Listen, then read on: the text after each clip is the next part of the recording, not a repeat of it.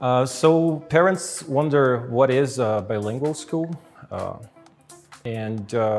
bilingual school goes beyond a couple of English classes a week, which is what we see most. A lot of schools that advertise as being bilingual schools, and then you ask them, okay, so what do you offer? It's a couple of English classes a week and that's it.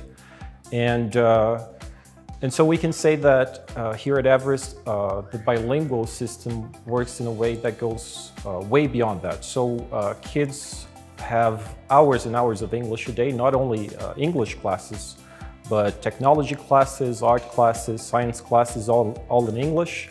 And besides that, if you're walking down the hallway, if you're going to the canteen, you see a lot of English being used in those environments.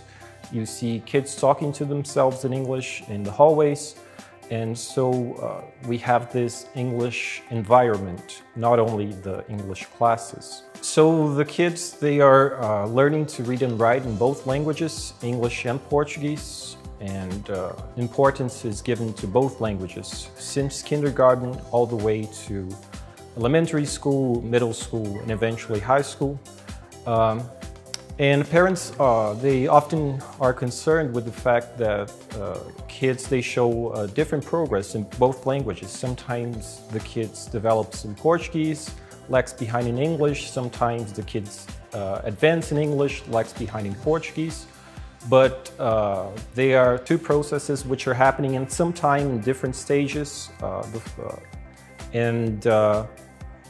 Eventually they catch up and things work out fine. So we have kids, for example, in first year, which sometimes they already have a good understanding of Portuguese phonetics, and eventually with English they don't, but then they get to second year and they catch up in English, and they get to third year, they already have a pretty good understanding of both languages, and they're reading and writing in English and in Portuguese.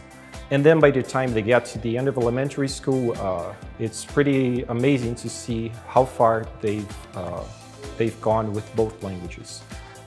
They reach amazing results. They are reading and writing. They are writing paragraphs. They're writing long format texts. They understand it. They communicate. They talk to you both in English and in Portuguese.